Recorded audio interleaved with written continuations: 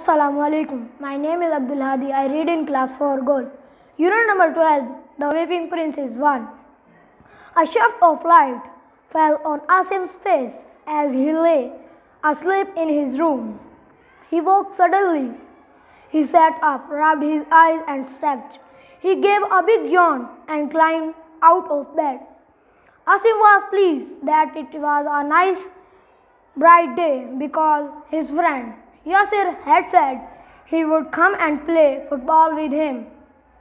It was Sunday, so there was no school, but it had rained the whole week, so the boys were really looking forward to a game of football.